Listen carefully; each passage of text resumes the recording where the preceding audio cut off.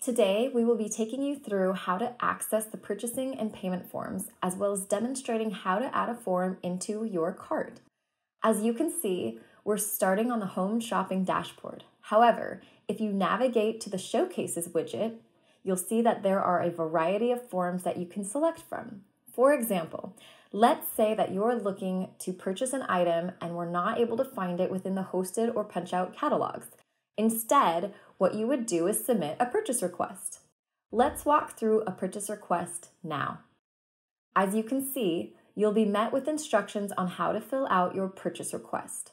If you click on Next, you'll be able to give your purchase request a name. For today, let's name it Widget Supplies. This will help you find the form in the future if you wanted to look it up or copy it. In the Vendors tab, you'll be able to select a vendor to whom you would like to order. Let's search for the vendor within BruinBuy Plus. Next, let's move on to form fields. Here, you'll get a brief overview of what selections need to be completed. Under the Progress tab, you'll see which areas are complete and which areas are incomplete. This is also indicated by the triangles as well. This means that there are required fields in this section that you must fill out in order to progress. Let's start with the first section, General Information. Required fields are noted with a black star, such as the one on this question. Once you have provided an answer to a question with a black star, the field requirements have been satisfied. For example, let's say we're buying widgets. This question is asking what type of commodity we're submitting a purchase request for. Let's select goods. Next, we need to select the funding source. Let's select federal funds.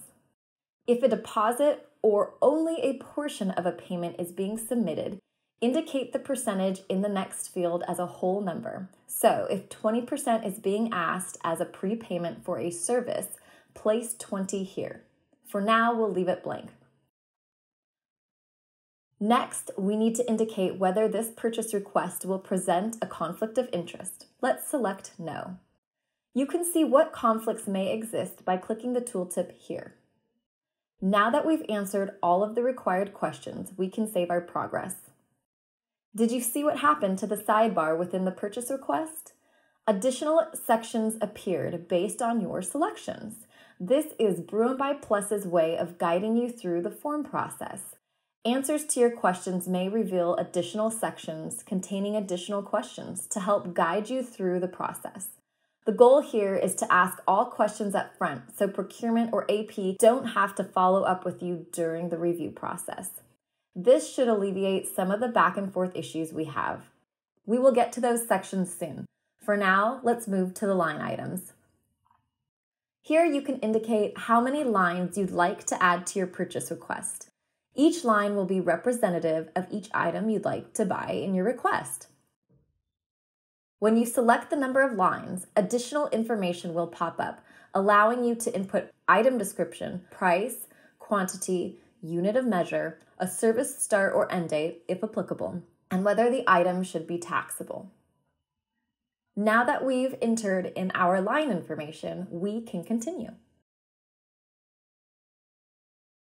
Let's move on to those additional sections that popped up based on our initial questions, starting with goods questions.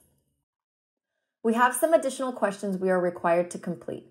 As we mentioned before, these questions are designed to create a guided buying experience so you can be prompted to provide required information and documentation that is specific to each purchase request. By answering these questions, you will ensure that your request is accurate, clear, and as concise as possible. Let's assume these widgets are actually a controlled substance. You can see when I select controlled substances, it brings up some additional questions. I will say, yes, I have a license and provide my license number. Since this is federal funds, the next page has some related questions. I'll keep it simple and indicate this is a grant. If you had a more complex federal fund, you may see additional questions depending on your answers here. The Review and Submit section is our final check to ensure that all the requirements within this form have been satisfied. I can add this filled out form to my favorites, which makes it easy to reuse for future orders and only update any information that has changed. We'll cover favorites more in a future video. Or I can add it to my cart now and prepare for checkout. Make sure that your cart is empty before submitting, as BruinBuy Plus won't allow for regular purchases and purchase requests to be part of the same cart. Now let's quickly create a second form. I'll return to the home page and click Purchase Request again. Let's skip to the vendor selection and select the same vendor as before.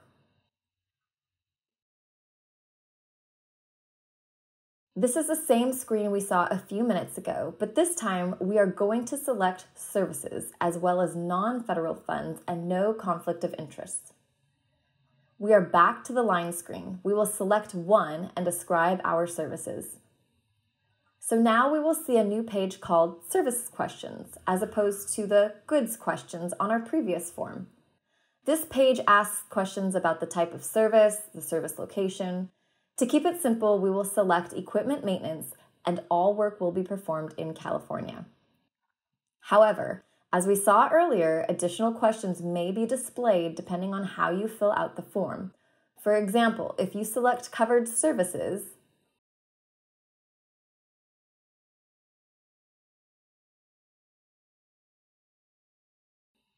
for this demonstration, we will not be using covered services.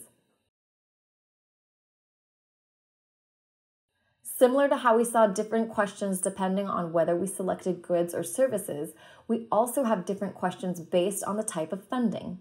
Before we selected federal funds, and now we can see what the non-federal funds questions look like. Since we have selected such an expensive service, we have triggered some additional questions such as source selection. For source selection, let's select professional personal services. This brings up a few new questions which we will now answer. The next question is not required, but if you have any documentation to support your price reasonableness, you would attach it here. The next screen would ask questions about liability insurance waivers, if applicable, but since our purchase is over $100K, this does not apply. Now, we are back at the Review and Submit section, so I can add it to my cart now and prepare for checkout. From this point forward, the checkout process is the same as we have seen for shopping from a catalog. Please review our shopping video if you would like to refresh your memory. Thank you for attending this BruinBuy Plus demonstration, and I look forward to sharing more with you in the future.